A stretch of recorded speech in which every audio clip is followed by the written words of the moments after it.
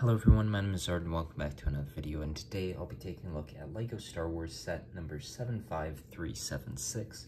This is the 654 piece Starship Collection Tantive 4. This is a 25th anniversary LEGO Star Wars set, one of 3 Starship Collection, formerly MIDI scale sets released in 2024, those being the Invisible Hand as well as the Millennium Falcon. The Invisible Hand sort of more of a obscure one in scale to the other two, the Tantive, and of course the Falcon from the original trilogy, this one being from the first scene of Star Wars, a very, I feel like, iconic ship, and this one is based off that first Tantive that we saw.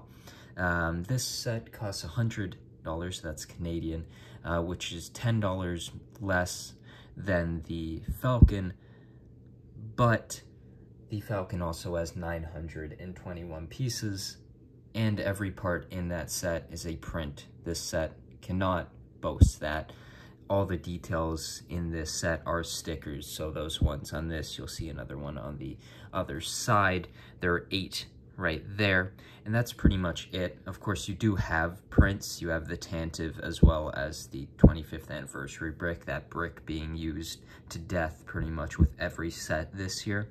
But right off the bat, my first thoughts on this set. Now, from the pictures, I was, like everyone really, I would say, a bit cautious on this one. It wasn't necessarily my favorite one. It wasn't my favorite LEGO set I had seen.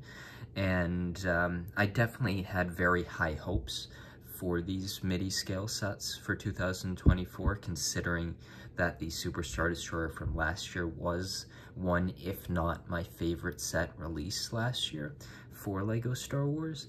And I was very excited for these sets, and I thought, from the descriptions of them, the names of them, they'd be quite interesting. I was excited to get a cheaper, smaller, and well-detailed version of the Falcon, and that can be brought over to this, the Tantive, as well as the Invisible Hand.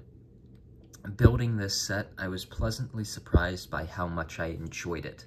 I thought it was a very nice building experience. Of course, the white and red is different to other things in the Star Wars line. Of course, I feel like it has been getting a bit more colorful, and the shelves definitely got more color with the release of the Ahsoka wave last year, which in comparison to everything else was an extremely colorful wave of LEGO Star Wars sets. But I've really liked this set, and by the end of it, I believe this was the last one I had built, and I realized how much I really liked this set and how it might just be my favorite MIDI scale set released this year. I don't know what it is about this set, but I absolutely love it. I really like the length of this set. I think it's sizable enough that I would say it sort of has the value for its price.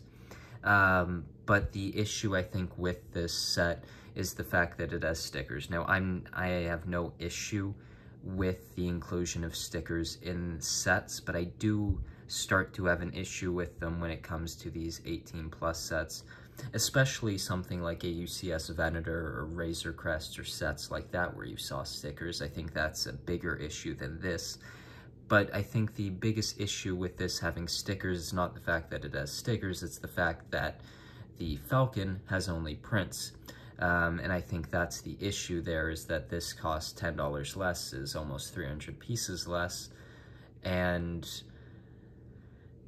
it has all stickers instead of prints. I think there's definitely not as much value there. I don't think there's as much value in this as there is the Falcon, which just, of course, costs $10 more, and I would say, for value-wise, I'd prefer to go with that one. Looks, I think the Falcon is the Falcon. Everyone knows the Millennium Falcon.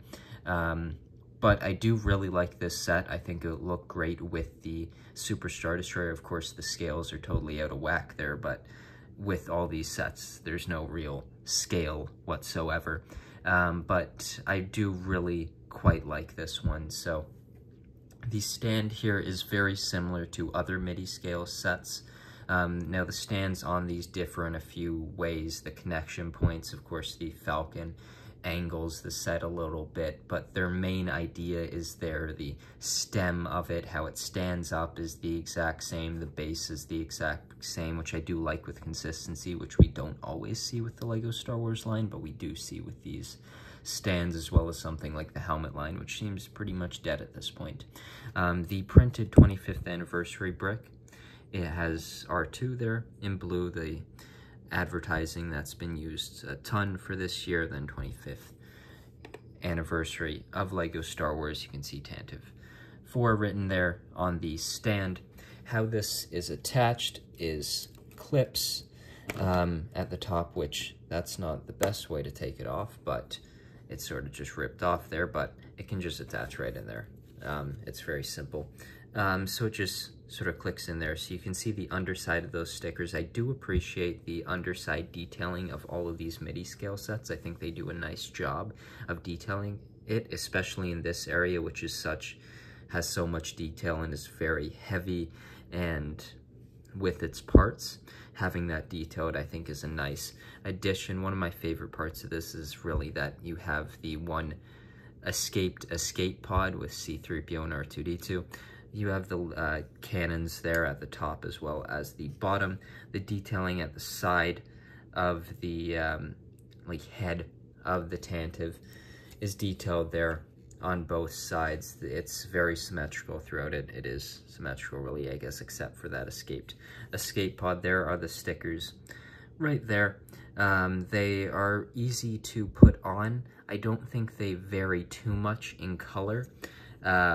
And there is the back with the thrusters. You can see a few tan Technic pins in there, which is not ideal, but I don't think it throws away from the look all that much, but you can see them throughout, so that I think is an important point to note, is that you can see a few undesirable colors throughout the build, less than a lot of sets, but still, it does have that. Overall, I think the Tantive is very well done.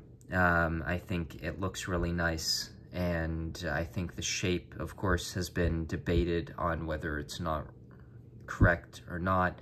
I think it looks all right.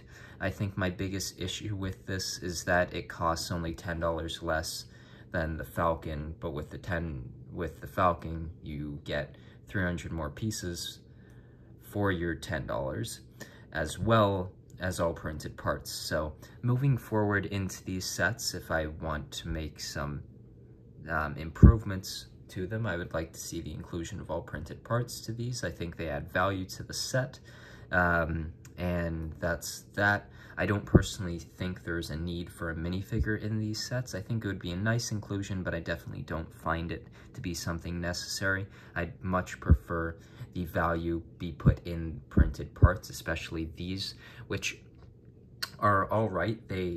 I think there is a bit of variation between the white that's on the sticker and the white of the piece. It's definitely not the biggest variation that I've seen with colors of stickers and the piece that they are put on, but there is some variation there that I think should be taken into account before making a choice if you should purchase this set or not. So I don't know if I can recommend this set at its current $100 price, but as it goes down a little bit, as I'm sure it will, I think you get down to like the 15 off, 20 off price range, and I think you're in a good range to get this set. I definitely recommend this for Star Wars fans if you do not own a playset Tantive. If you own that, I don't think you need this set.